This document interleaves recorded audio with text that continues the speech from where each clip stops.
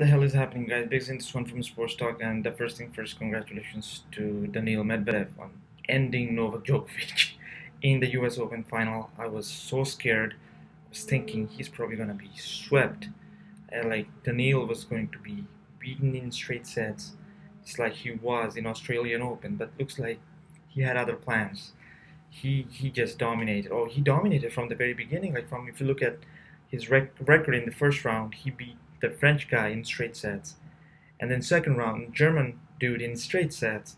Third round, some Spanish dude in straight sets, and fourth round, round of 16. This is Evans in straight sets. He just dropped one set in the entire tournament, and that was against Zensschulp, yeah, German. No, not German, Dutch dude.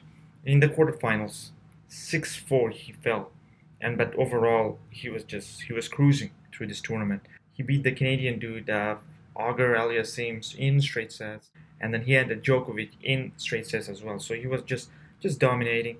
I'm loving it. I think he was carrying the hopes and dreams of all the Federer and the Nadal fans. Because if Djokovic won this one, it was going to be his 21st Grand Slam, and no man in the history of the world has ever won 21 Grand Slams. So this was important, and I think Nadal and Djokovic and Nadal and Federer fans did not want that shit to happen. But I know that Djokovic will end up winning 25 or 26 Grand Slams in his career. But the calendar slam also did not happen because of Daniil Medvedev. So Mother Russia stepped up big time and delivered this Medvedev kid, 25 years old. He took care of business, basically. I mean, I was kind of shocked, like I said, very shocked. Well, I was hoping that this was going to happen, and this did happen. So good stuff, good stuff. Djokovic cannot be stopped. He is going to come back in Australian Open in a couple of months and win this one. But at least there is somebody up here who's like, hey, listen. You're in the finals. It doesn't mean that you're going to win. And he's shown it. Mother Russia did show it today that, hey, this ain't gonna go down like this. And Djokovic went all over the world. He started with France, then Germany, then Spain, then Great Britain, then this Dutch dude, and then Canadian. Well, I wanted this Canadian guy to win, but then things would have been different. Had the Canadian kid won, Djokovic would have destroyed him. No doubt about it. So Medvedev did a good job. And let me see how long this thing lasted for. First set, 34 minutes. He was quick with it. Second set was a little longer, 54 minutes, so that's almost an hour. And third set's 46 minutes, and that's basically Djokovic gave up. Djokovic knew that he was going to go down. And I think he just basically at one point he's like, fuck it, I'll let you have it. And he was getting frustrated as well. You guys seen that he was smashing the racket and everything. And if you look at the stats, you'll see aces, 16 aces by Medvedev.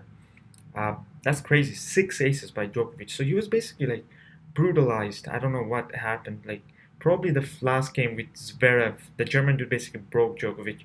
And the win percent on first serve is 81% for Medvedev compared to 80% for Djokovic.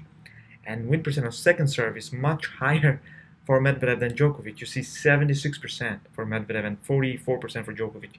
And overall, 4 out of 8 break points won by Medvedev compared to 1 out of 6 by Djokovic. So he was the better player today. And I think it's just you have to thank like Medvedev got to thank Zverev, because I think that guy broke Djokovic basically. Because that semi-final match was hard. 5 sets took him forever to beat Zverev. Djokovic, well, Zverev put up a fight, and it paid off. It paid off. The world did not see a man winning the 21st title, 21st Grand Slam title. So hey, congratulations to Medvedev, and Djokovic will win. Believe me, he's going to come back in January, February and win that Australian Open. But this is basically like a put a stop on it for a little while. Put a hold on it, not a stop, put a hold on it. Medvedev is like, hey buddy, I'm here. So beware next time you're in the final facing me, okay? But Djokovic has learned a lot, for sure. I think it was fatigue that basically got Djokovic, but he's going to come back and fuck shit up. Believe me, it's going to happen. But congratulations to Medvedev, and hey, good luck. Good luck. This is just your first Grand Slam title.